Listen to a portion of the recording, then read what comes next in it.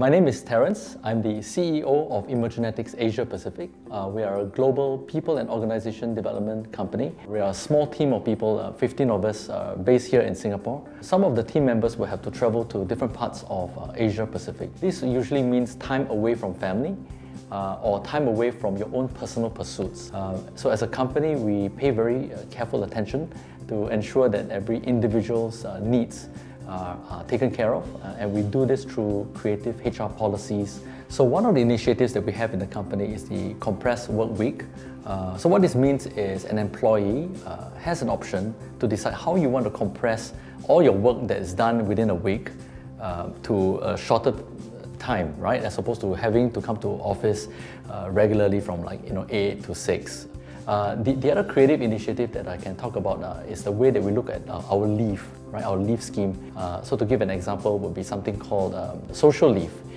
So how the social leave came about really is because when we looked at the standard practice, there's always childcare leave for married employees, right? Because if they have married employees who have kids, if the child is sick, they can take child sick leave or childcare leave.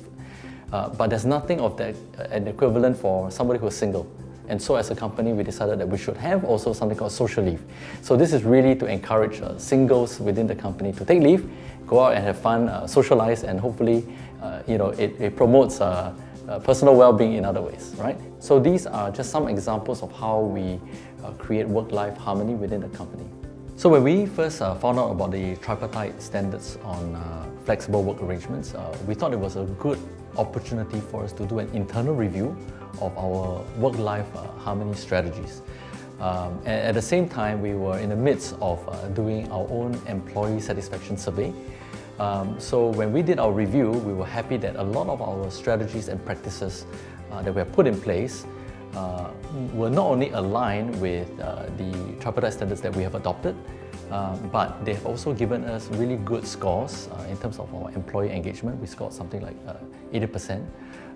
In terms of the retention, we have 50% of our employees who stayed with us more than 5 years, and that's pretty nice number for an SME. When we first started the company, one of the things that we wanted to get right is our people strategy. So how do we design a HR system or HR policies that makes sense for us as an SME, but at the same time it's pro-people in terms of helping them achieve a work-life strategy.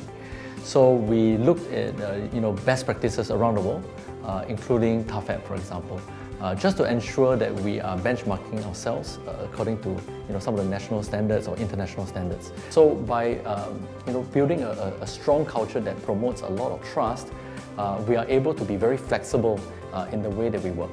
And I think this is pretty much the way that companies are moving towards when we talk about workplace of the future.